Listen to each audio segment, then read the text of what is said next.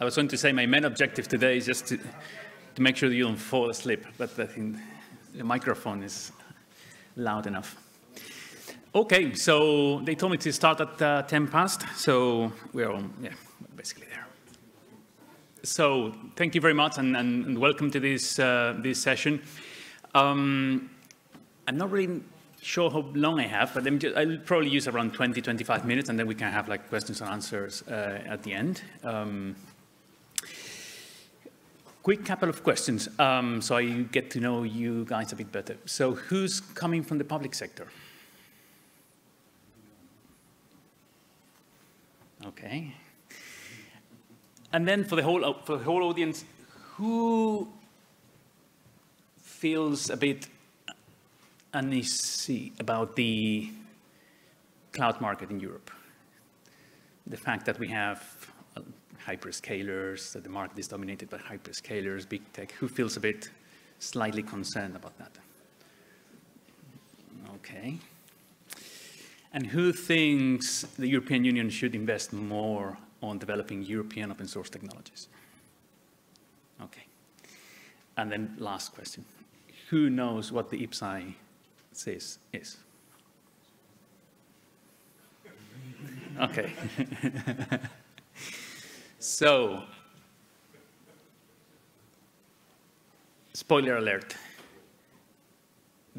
Through this project that has started already, we are mobilizing 3,000 million euros to build a European alternative for managing the cloud and its computing infrastructure in Europe. So my presentation today is about this project. It's also about the context in which this project has emerged and how we are running it right now, and how we envision the rest of the European industry and the public administrations to join this project in the midterm. So as you can see in this slide, the main member states, this is an initiative that has been promoted and launched by a number of member states, so 12 member states. There you have their logos. It's coordinated by Germany and France, but the implementation is in charge, I mean, the European industry is in charge of the implementation of this project. Okay? IPCEI-CIS means the important project of common European interest on next generation cloud infrastructure and services. That's why we use the shortcut. So the main question here is, can we at this point fix the European cloud market? I mean, several of you said that you are concerned about this. So as you know, there have been a number of studies and analysis on how we would like the cloud market to be and what are the main challenges for European companies and administrations when they want to use cloud technologies or public cloud, for instance. So one of these concerns, as analyzed with the use industrial strategy, for instance, is that the European organizations are moving to the cloud or adopting cloud technologies very slowly. The percentage of the market that's run by European cloud providers is very, very, very small, as we'll see in a second. There's a long-term investment gap in what Europe should have been investing in these technologies for a long time, and that puts us behind US and Chinese competitors.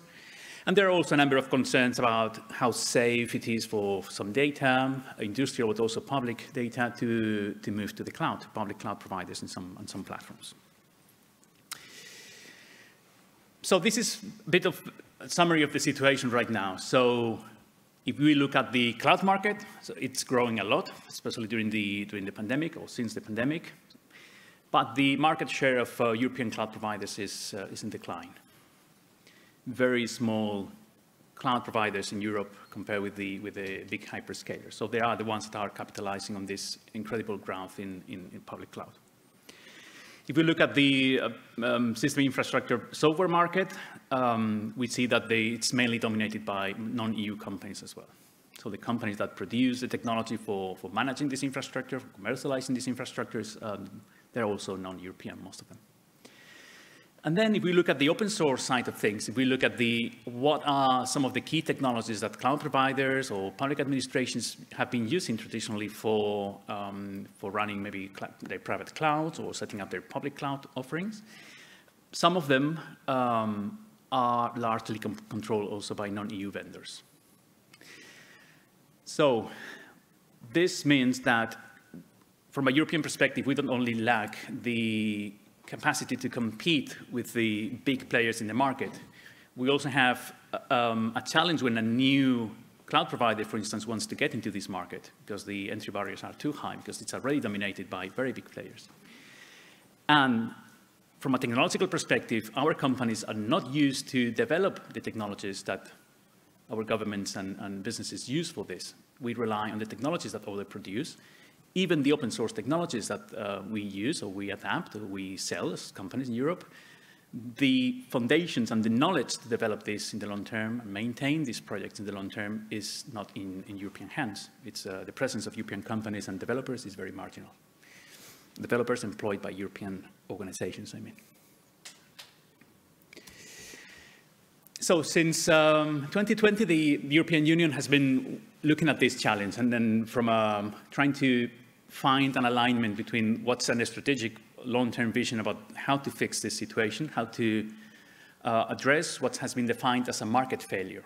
We are in a situation now in the cloud market in Europe where it is broadly understood that it's not going to be fixed by itself. So we need to intervene in this market. So the players in this market are too big. Hyperscalers, big tech, they are too big for Europeans to compete against them. Even if we come together, you've seen before, the largest European cloud provider has around 2% of the EU cloud market. There's no way European companies can come together and compete against the big tech in the cloud market, and that's a reality. We also don't control the technology that will allow us to do that. But since 2020, Europe has been taking a different approach, and that approach means okay, we cannot compete in the cloud market. We cannot recover the control of this cloud market, but the market is changing. How many of you are familiar with edge computing as a concept?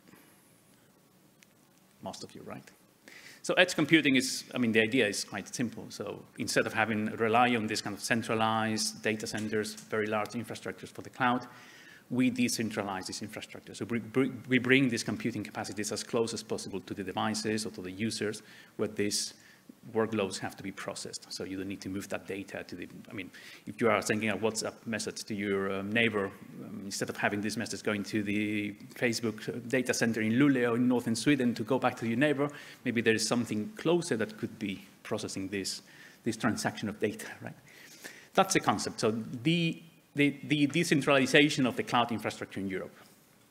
That means we have now a window of opportunity to change that market because if we assume this infrastructure is going to change, these new deployments could be controlled, instead of being controlled by hyperscalers, they could be controlled by European companies and European organizations and bring some balance to that market. So instead of having an oligopolistic structure of the market, we could have something much more diverse where the Europeans can actually have something to say.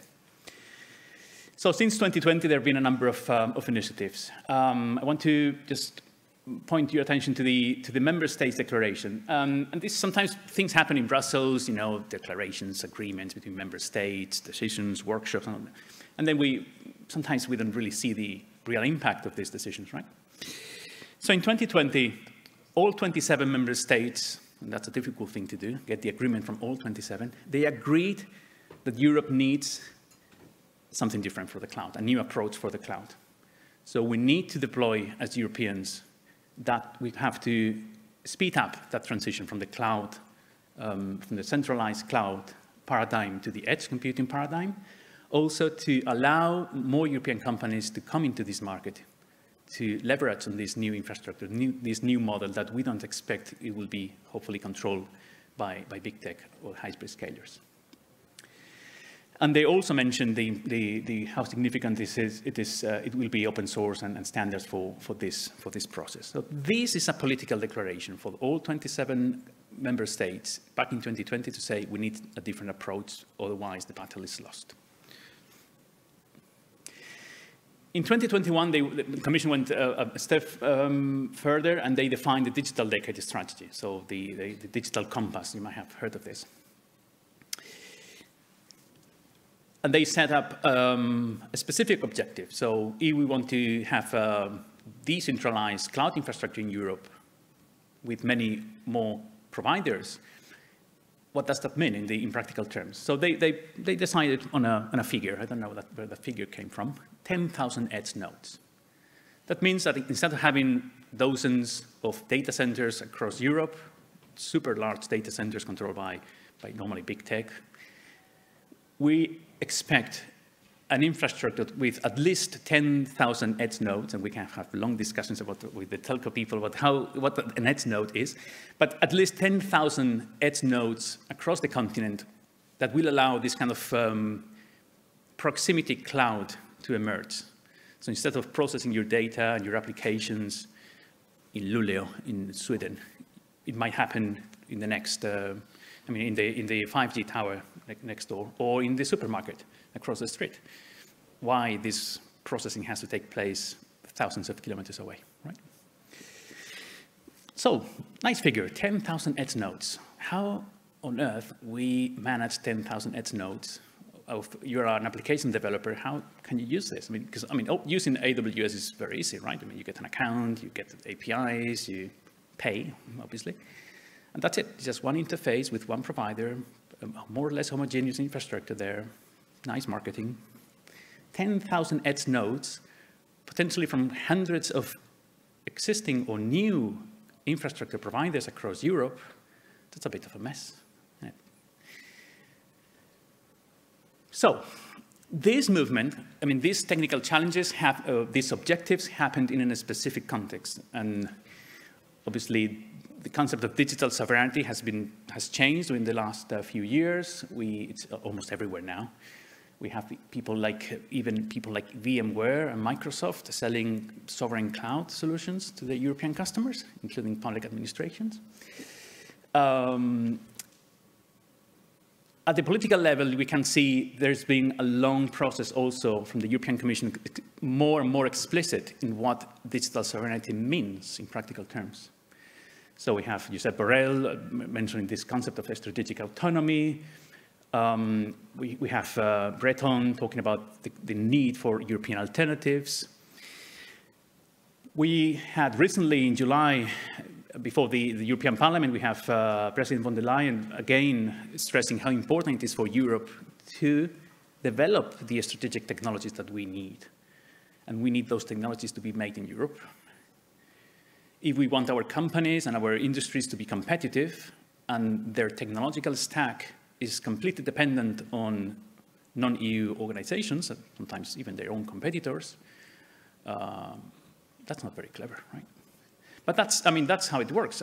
European organizations and companies, they've got used to consume technology that others produce. That's cheaper. It's a bit lazy attitude, but it's fine, right? If you walk around, you will see a lot of big providers contributing to open source technologies, and you talk with your peers or even in your own organizations. I'm sure most of you use open source technologies, but will you be able to maintain these technologies in the long term? Do you have the in-house technological knowledge about these solutions? The answer most of the times is no. We rely on others. We are mere consumers of most of the solutions we need. So the IPCEI is intended to change that. And I'm going to explain you the details. It's a very peculiar thing. So if some of you are used to public funding or research and innovation projects, you must have different experiences with this. It's a bit crazy. You look at this and you say, 12 member states come together, they mobilize on their side on public funding, 1,200 million euros, and then the companies come and they commit to provide another 1,400 million euros to build what? Who's going to lead this whole thing? But that's exactly what it is. I don't know if you guys are familiar with this kind of dichotomy. Sometimes it's a kind of a paralysis we have in Europe between the concept of having European champions to compete against the Americans or the Chinese. So the decision, should we put all our money on a big European company that can compete in market X with the Americans and the Chinese? And the other approach, no, member states, they prefer obviously to invest their money on their own national companies. Sometimes that leads to kind of paralysis in Europe, where we end up having nothing. We don't have actually any way to compete against these big corporations.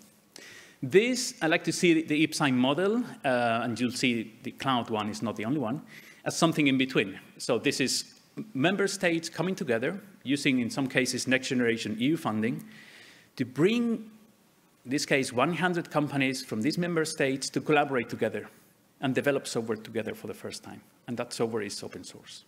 It is European open source software. And this has never happened before. The objectives of the IPCEI Cloud, one of the main objectives is enable this kind of multi-provider cloud-edge continuum. So that means the infrastructure that will be available in Europe for developers, for governments, for businesses, it has to cover everything they might need. It could be a hyperscaler data center, it could be a private cloud, it could be a private edge deployment, it could be a 5G edge deployment, whatever an application developer needs for running these workloads as close as possible to their users or their customers, or in a safe way. You might need confidential computing, you might need GPUs, whatever you need. We have to aggregate all this infrastructure together, not just from 2 or 3 big tech corporations, but from as many providers as possible. And in the expectation that many of these providers will be local, will be developing at the national level, they will be European. This has to lead to this strengthening of the EU digital industry, transitioning from being consumers of technology, even open source technologies, to actively develop open source technologies and other technologies together. And that's even among competitors, which is something that we also lack in Europe. And this has to lead to a set of European open source technologies. So it has to be an open source model, but it has to be led by Europeans. And that sounds like a crazy idea. Sometimes we discussed it with people. We want Europeans to lead the whole process. And it's like, but wait, why don't you get big companies on board? It's like, we don't want big companies involved in developing what it is a crucial technology, critical technology for Europe. We need this technology to bring a balance to a market where the big tech corporations dominate. You think it's clever to get them on board to develop that same technology that's going to create an abstraction layer on top of the cloud providers? It doesn't make any sense. And that's the challenge. So if we manage to aggregate, and we will aggregate all this different infrastructure, hopefully from more and more infrastructure providers in Europe, emerging in Europe at these different levels, we need the technology to run that. We need the technology to bring all these resources together, to offer them in a simple way to an application developer, to a company, to use the resources that they need, move away from the cloud provider that they don't like, or it's too expensive, or automate the critical infrastructure they need across this continuum for making sure that their application is running 24/7, and managing a number of different kinds of workloads, VMs, Kubernetes, so for everyone to pick what exactly they need to run on an amalgamation of infrastructure from potentially hundreds of different cloud providers. So that's the technical challenge. How are we doing that? The hard way, obviously. We are Europeans, right? So, as I said, we are mobilizing, and this was approved officially in December 2023. No big fuss, but it is the largest European, the largest open source project in the history of the European Union. I don't know if there's ever been an open source project in the world with 3,000 million euros behind. We might be the largest software project in the history of the world, 3,000 million euros. As I said, from 12 companies from 12 member states, around 100, most of them private companies, but also some universities and research organizations, leading what we call an integrated project to develop and provide the technology for whoever wants to have a real sovereign cloud. They will be able to do that. We have having to get into the marketing trap of the non-EU tech vendors. So we're building the technology that would allow someone to use some of those 10,000 edge nodes, aggregate their own infrastructure, consume from hyperscalers without getting into a vendor lock-in situation. If you've heard about the hydrogen, big projects, have you heard of this big investment in hydrogen at European level, or the semiconductors and all that? So we are at that level. So we are the third of these big European crazy projects, and let's put a lot of money on something.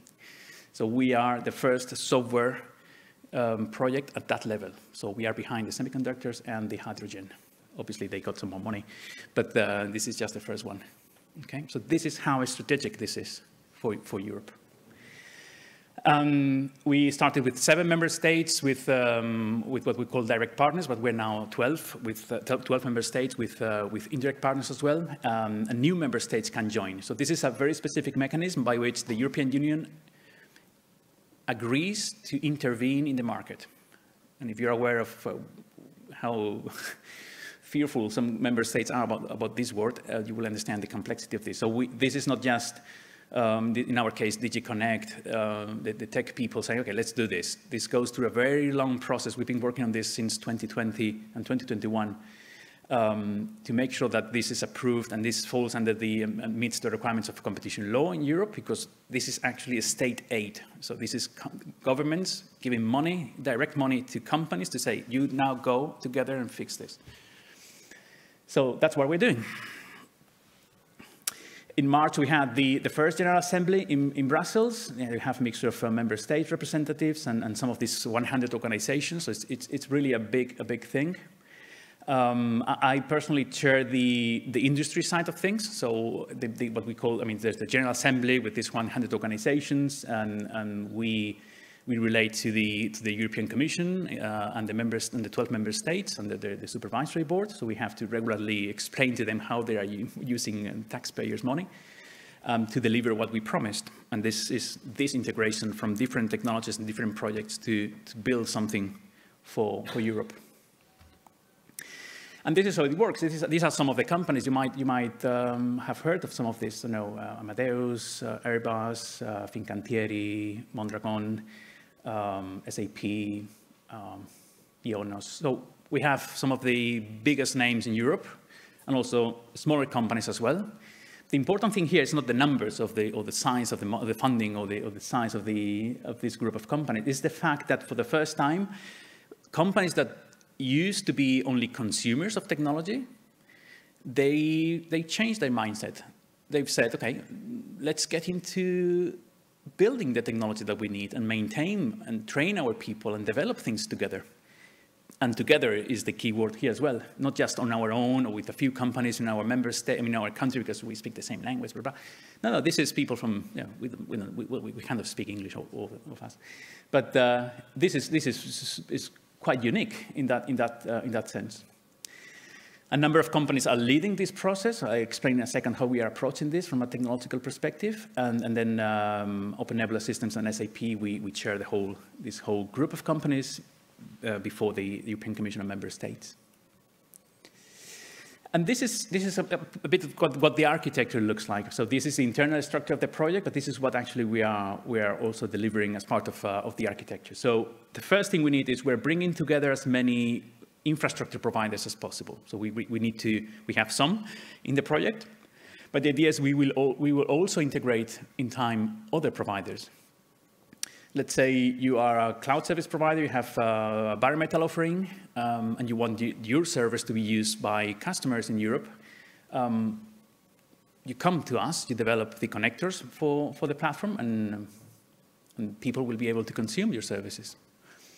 On top of that, what we need is an abstraction layer. So this orchestration layer that creates this, hides all this complexity to the applications. So we don't want people to take care of, okay, I'm going to use 12 nodes in Belgium, 11 in Luxembourg, and 10 have to come from Telecom Italy. So that kind of automation and orchestration and abstraction of all this complexity, we're doing that at Workstream 2 level. On top of that, we have people that develop applications like AI, data exchange. They need the infrastructure, but they don't need to know all the details. So for them, we're offering this abstraction of the infrastructure with the requirements. They will define the requirements they need for their workloads, and we will deploy them whenever they need. Dynamically, so you don't need something, you don't deploy that, you don't spend your money on that. And then the project is looking at what was defined at 8 strategic domains or use cases in Europe. So mobility, energy, manufacturing, health, smart cities, tourism, agriculture, and media. So for this specific use case, we have companies with expertise. And we will be offering from the beginning, as soon as this technology is ready, specific recipes for companies in this sector to start using our technology. The idea here is, if you follow the evolution of the project, we'll come across a term that's very interesting, spillover. And that's one of the main commitments that we have. So we are receiving money from taxpayers, from governments. The commitment is to have an impact of this that's much, much broader. So we have to incorporate other companies, we have to incorporate more cloud providers, even outside Europe. We have to incorporate more technologies here. We have to incorporate application developers and more use cases. So if a new European company wants to develop a solution for the health sector, they will know that there is a European alternative. And that's the challenge that we have, to ensure that there is a European alternative for this, because otherwise there won't be any European alternative.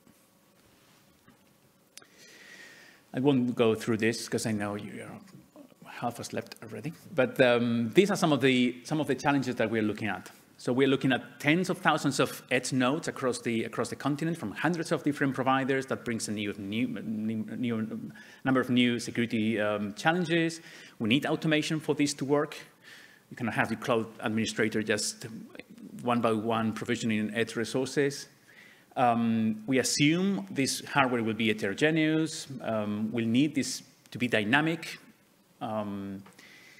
We need to make sure that it responds to general purpose applications, but also to specific ones that require some specific hardware. So a number of things that we'll be looking at the technical level, but the concept in itself is not that complex.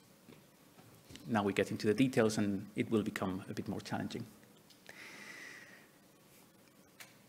One of the two of the main challenges that we have across these 4 work streams is, as I mentioned, cybersecurity, specific cybersecurity threats and challenges coming from this new architecture and this new model. Also energy efficiency, trying to save and optimize the use of energy across these infrastructures, and also interoperability. But that's something we'll have to look at very carefully, because, as you know, the more cloud providers you bring to the project, the more complex it is to make them interoperable. And this is how it looked like. So for a specific governmental agency or a business, that they need to use a number of infrastructure resources, they need their applications, they might be an integrator. So if you have some needs, the cloud infrastructure won't be a commodity anymore, in the sense that you don't have to take for granted that your cloud has to be on AWS or Microsoft Azure or Google Cloud. I mean, that's exactly what they want. You forget about the infrastructure. Yet you forget that they control all the infrastructure. So in this case, the cloud infrastructure, you will be able to pick the cloud infrastructure that you want from the providers that you want. And the whole thing is expected to open up this market to many other players, including your own fellows in your own member states. What kind of companies are we looking at here? I mentioned supermarkets. I mean, there was some news a few days ago about Lidl becoming a cloud service provider and offering cloud services. Why not? I mean, supermarkets, they have the presence in the territory. So we need computing resources as close as possible to users. Deploy them on the supermarket or in your bank office or your railway operators. We have Deutsche Bahn in the project as well, or on board of a ship.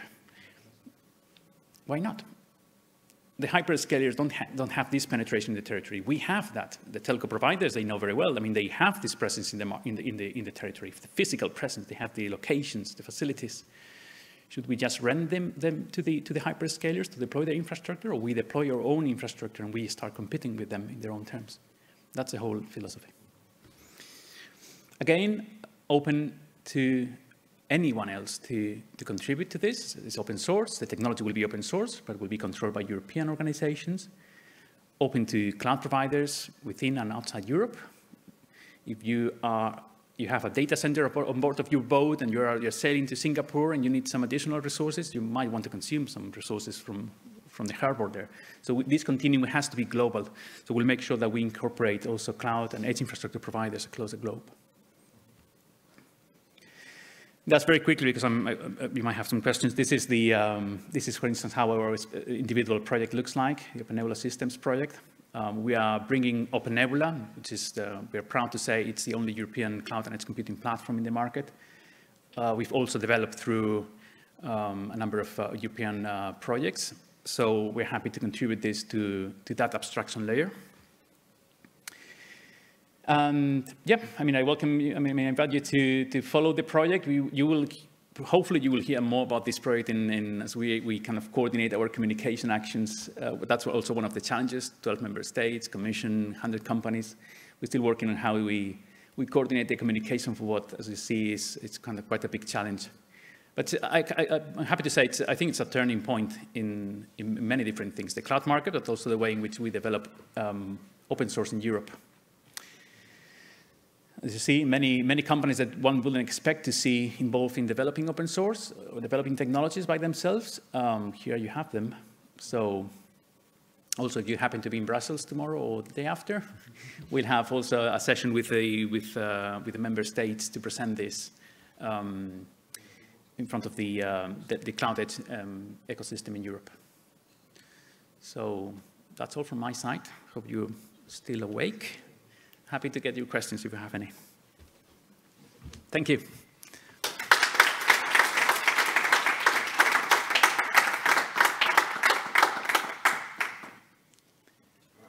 How do you integrate this with existing EU actions like Gaia-X or the German sovereign cloud state? Mm-hmm. Will this flow into this or will this parallel? Yeah, they will be able to do that. So what we are defining now is like it's a basic integration between because the funny thing about this project is that there are 100 organizations, and you could see these organizations as 100 independent projects. So each organization gets funding from the member state. So they have their own KPIs, they have to justify the funding and the project to the member state. But we also have a responsibility at the facilitation group level to integrate all these projects together. Obviously, a subset of the projects, because otherwise it will be impossible. But we will create this integration with all these different technologies. Some, as you see, some partners are technology providers, some of them are cloud providers, telco operators. In that process, we are building defining an architecture that will allow third parties to come in with their own alternatives to some of these components that I showed before. Maybe alternatives to what we have in the IPCEI, alternatives to what others are offering, but also bring their own extensions, their own infrastructure, their own applications. So yeah, that's the idea. But obviously we couldn't start with everyone, but that's the plan, yeah. So what I see is there is one thing that I believe is very challenging here, is that how much investment is needed before you do the market testing. So it's somehow something I very critically look at many of the EU projects is you invest a whole lot of money and you don't know if the market will ever take up on that project or on that product at the end of the day. So how do you ensure that this is not happening here again? The difference with this project is that, I don't know if you guys are familiar with the concept of technology readiness level, so the TRLs in European projects. So that kind of, there's a list of how ready your technology is to go to market. So what we're doing here is pre-commercial. So we are just one step away from building a commercial product. So we are not, because you cannot use state aid to build a commercial product, but we are just there in the step before. So we're building something that either these companies or through these spillovers that I mentioned, other companies, even our own competitors within the project, have to be able to take from the repo and very quickly transform into a commercial product. That's the difference with other European projects. So this is not run by the research and development teams from these big companies. It's run by the commercial and the business units from these companies. And we've had. When do you expect something to be ready to be consumed?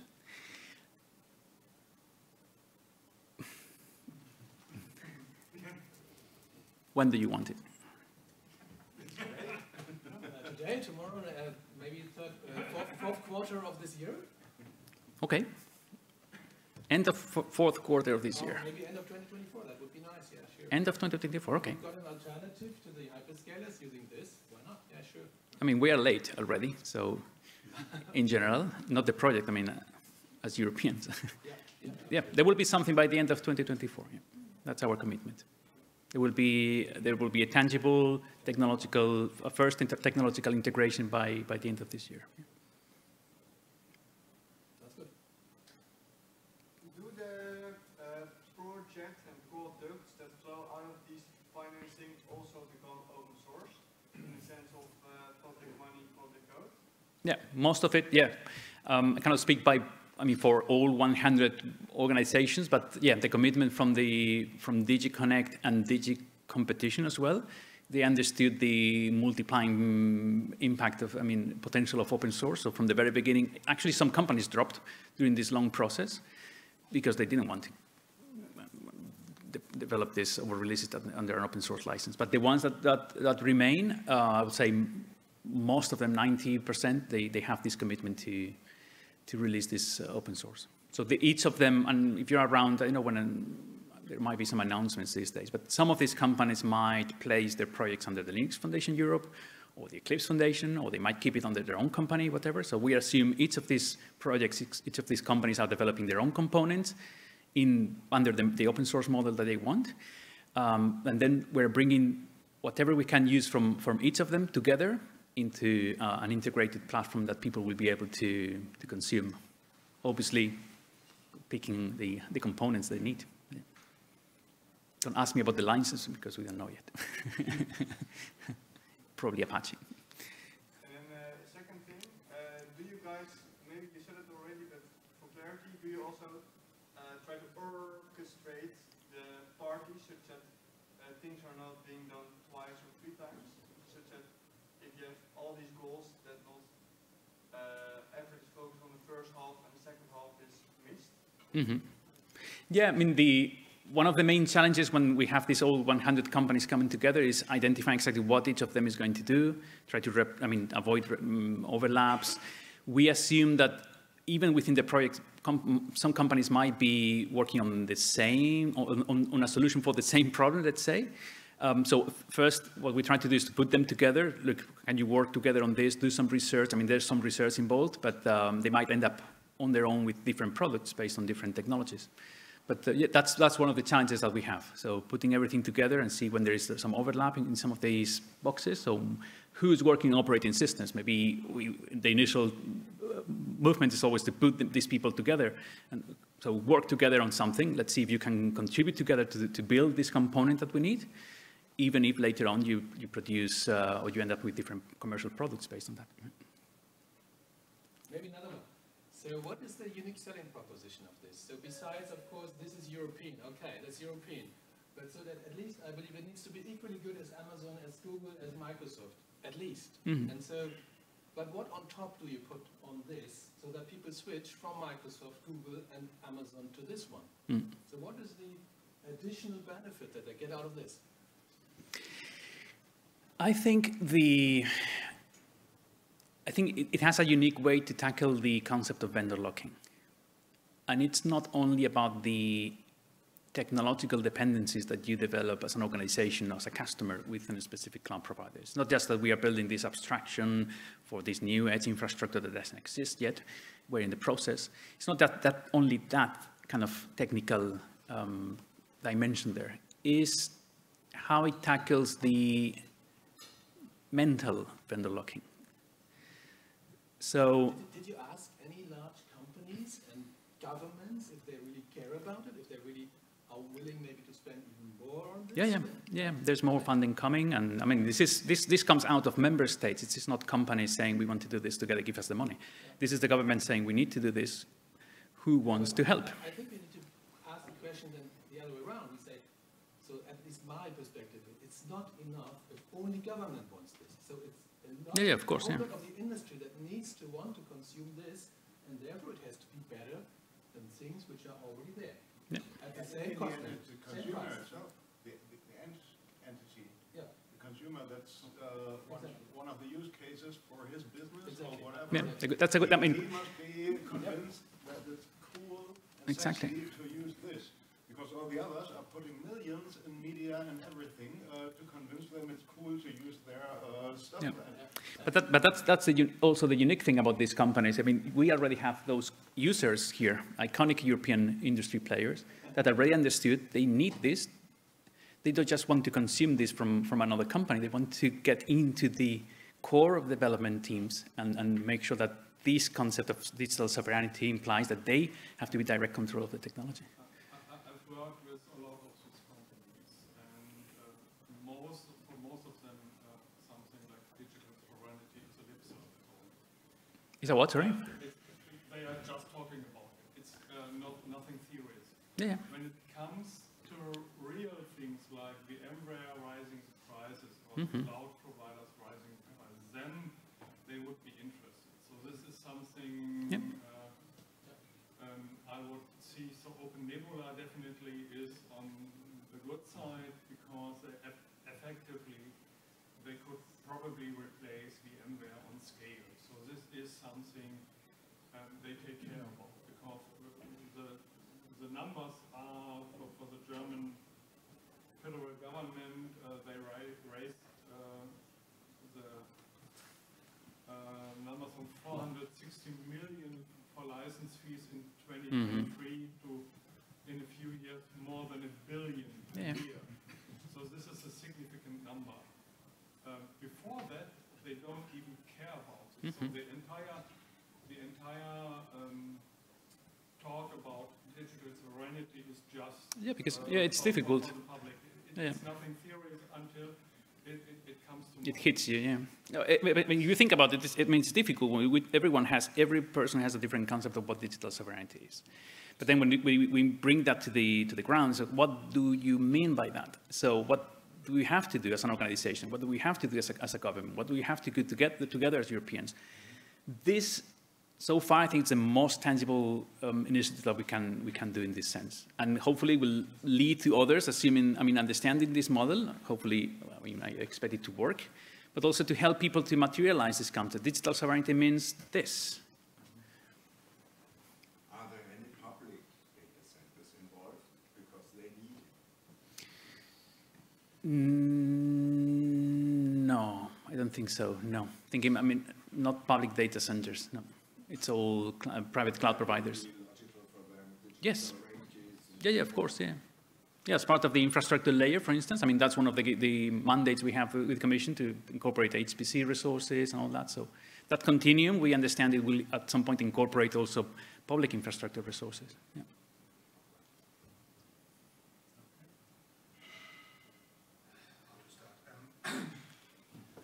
Assuming, that's my personal opinion, that half the money will disappear in project management costs. However, I do it for free. I work on the weekends. If I look at the hyperscalers, I think their core property is the operation capabilities and automation. So I don't think anyone will reinvent an operating system nowadays. Otherwise, just spend it to, like we learned in the keynote today, to the kernel developers. They are making some money there. But how are you actually going to make that operational model codified and reusable? Because that's something where you actually spend a lot of money on data operations. And there are some small open source projects in that area, but I assume that if you take a lot of investment to make sure it can be easily deployed, make consumable, because no one will reinvent it. I'm pretty sure 80–90% will be based on today's open source technologies or being invented in that area. So the question really is, what is the real innovation coming out of this, besides reuse of open source technologies? And secondly, how to actually make that operation models, which is the core competency of the hyperscalers, present and reusable in this model? So the first question is yes. There is a component here of reusing things, and that's also one of the objectives of this is let's try to reuse as much as possible, especially from the previous research and development projects at European level. So that's one of the challenges that we have in general when we talk about funding for these kind of technologies. We have a number of projects running under Horizon Europe or Horizon 2020 developing these technologies. What happens afterwards, who knows? But the idea is we're trying to build this also as a framework for future research projects to have some baseline technologies or some baseline platform for them to tackle specific research gaps and challenges afterwards. So we hope this will also help to orchestrate this kind of larger EU initiatives in developing new technologies, developing existing ones, but developing the integration between them much more efficiently. The operational side of things, we try to focus on the main challenge that we have is to build something that someone else can apply and can deploy on specific scenarios. But our main challenge at this point is it's a technological integration. So what the piece, if you ask me what's the piece missing here, sorry, what it is. It's the system integrators. So we need, once this technology is available and these recipes for deploying specific components for a specific use cases is available, what we need to be much more active is in engaging with system integrators that will bring this to the market. So they will help to deploy this, operationalize this in a specific sectors for specific companies. And that's also one of the challenges that we have. You mentioned this migration from VMware to or something else, OpenNebula or some other technologies. The problem that we're facing is in the change itself in the people in this company. So the resistance we get in not only in the integration, the technological integrations with other components or the infrastructure in these companies, it's also about the people that's been managing this. So we have to train the people to use this technology, to develop these kind of in-house capabilities. And that's a challenge that we'll have with this as well. So we can offer this as a super nice alternative to something. But for this to be applied in a specific company, we will need the integrators and we will need to convince the cloud administrators that they can use this in an easy way. So that's one of the challenges that we have. So it won't be easy, but at least the technology will be there, which is more than we have now. Do you have swaps on board of another company? No. Not yet.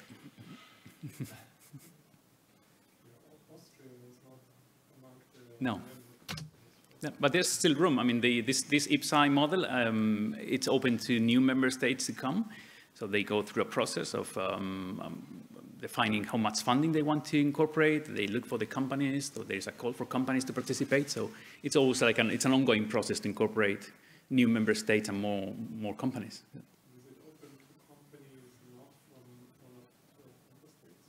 Not now. So not now. The companies and the whole governance model is based on these 12 member states and the companies within the project. Afterwards, when we open up this kind of framework for integrations, then yes, I mean, we will have to incorporate other people, other companies, even from outside Europe. I hope the bylaws have something that Google is not able to join this at some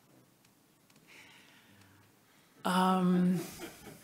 I think we probably need the hyperscalers here as well. I mean, if we want, I mean, the power of this, you talk about the selling point, right? So this will make too much sense if we only have European cloud providers here with this 2%, 4% of the market. So we need their infrastructure as well, but we need companies to have something in between, so they don't develop this vendor locking with the specific providers. Also the technologies themselves. I mean, the ones that are now more reluctant to change from VMware to something else is the technical people now in these companies, because they don't have the capabilities, they don't have the knowledge. They lost that knowledge in their company. So we need to make sure that we build the technology, but also we train, and we have some commitments. To train our competitors in these technologies. Isn't Google Ireland an Irish company within the EU? Of course, yes. They could join, yes. But the problem here is that you effectively have two smaller companies, and No. The bigger companies will create project management and compliance and whatever parallelism, analysis, mess, and the only thing I would propose for this, limit the size of a company that can join. No company more than 20 million revenue per year should be part of this project. These are managed, these are companies, these are old companies where no engineers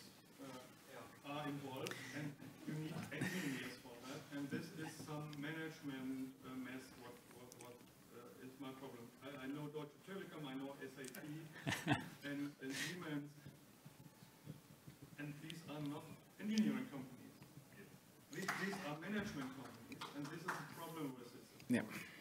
I've been part of Gaia X, and then they made an architecture mess forever, and the result was more or less nothing compared to the size of the and the volume of the budget. So this is oversized in this. That's why everyone expects this to fail. Yeah. And also, I think one of the great innovations in open source is competition. So I would expect to have them competition in the areas, and they kind of have to do cooperation to suck in the money. So it's kind of counterproductive setup, maybe. Good thing is that we got green light from DJ Competition, so we're clear. There is no competition between Siemens and SAP. It's simply not. Maybe not now, but between them and other companies out there, there is. And actually, some of the commitments we have at the individual level is opening up this new infrastructure to other companies. We have to train our competitors. We have to make this technology available. So there are a number of very specific requirements in terms of making sure that this is not just a group of companies doing something for their own benefit. But yeah, I understand what you say. There are engineers in the project. We are an SME, for instance. There are other SMEs in the project, so it's not only big corporations, big European companies. The ones that are involved, I have to say, after working with them for 3 years, they have the right approach this time.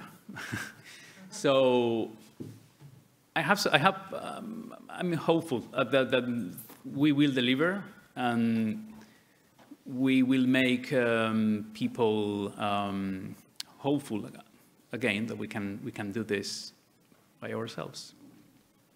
I know the history of these kind of corporations, and that's not very. It's not very successful, but yeah, I mean, we all understand where we come from. This is also, I would say, a consequence of these experiences. I mean, maybe without some experiences in the past, we wouldn't be here.